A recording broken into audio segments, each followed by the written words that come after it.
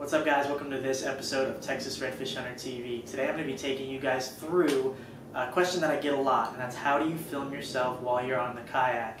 And I've got a couple different ways of doing it, and I'm going to show you what I do, the cameras that I use, and a couple other cool things like this action hat that I'm going to be using to film a DIY camera mount for your kayak without having to drill into your kayak.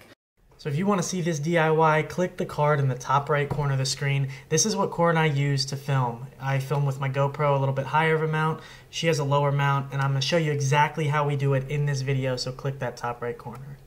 So now that I've showed you how I mount these things to my kayak, I'm going to show you the cameras we use. I've got two of these Ion Air Pros. I'll show you those. Those are a cheap camera that you can use.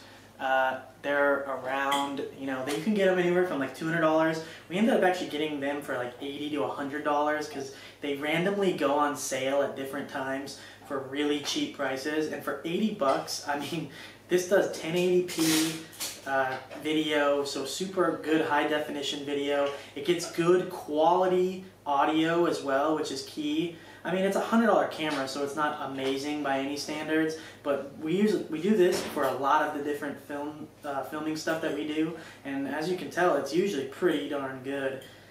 So that's the camera that actually goes on the back of Cora's kayak, and it's a third camera that I use on my kayak occasionally to get some extra shots. Another camera that I've had, this is actually the first camera I got, was a Hero 3. Cora and I bought this in Florida while we were on vacation. And it's a great filming for kayaks. It's a great camera to have. Again, I just made that mount. But a GoPro Hero 3, again, high definition, 1080p. It gets good audio when you don't have the waterproof casing on it like that. So it gets pretty good audio. Wind noise is a problem, but I'll be fixing that pretty soon with this thing. But that's one of the cameras that I use. I like it a lot. It gets good video. And then another thing is the GoPro Hero 4 Session. This thing is incredible. I really like it. They just dropped the price to 200 bucks, and that made it a steal. It does exceptionally good video quality. Not as good as the Hero 4 Silver, but it's really good for what we use. It's the best quality that we have in these action cameras. It gets really good audio. It's got two mics. It does get wind noise, but it mutes the wind noise and still picks up all of the things that you're saying. So it makes it a really good camera, especially in like higher wind situations. You're still going to be able to hear a lot of the audio, and it kind of mutes the wind noise to the background, which is really good. Now I have this mounted to my favorite filming piece of equipment, which is the action hat. I use this pretty much every trip that I go out. I have it mounted, it has 5 different mounting locations: front, top, 2 sides, and the back.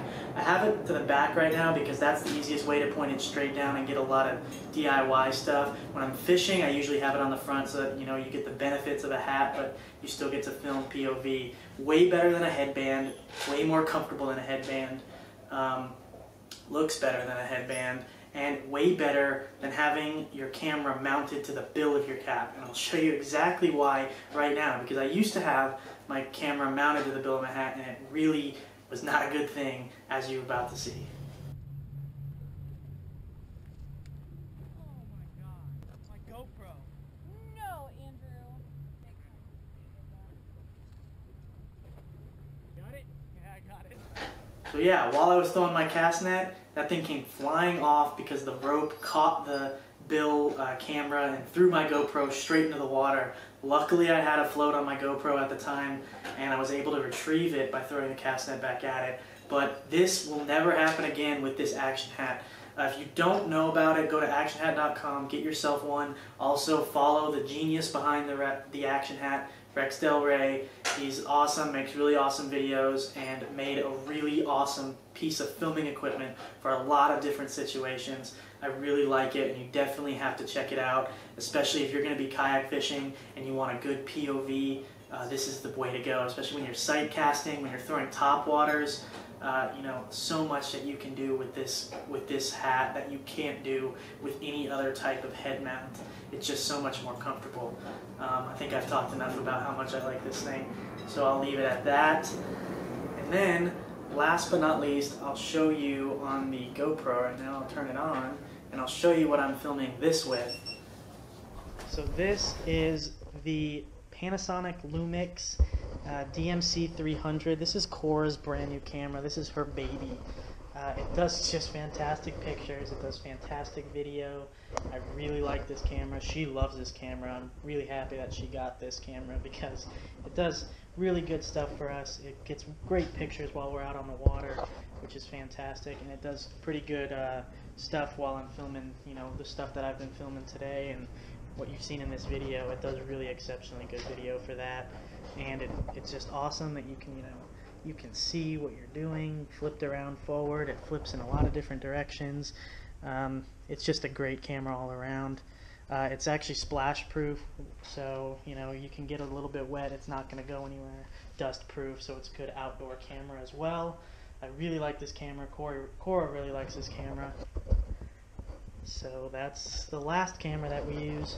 So that is the basics of what we use to film and how we film and the mounts that we use. If you have any more questions, feel free to comment below or email me at redhuntertx@gmail.com. If you have any questions about any of the cameras we're using, definitely ask them.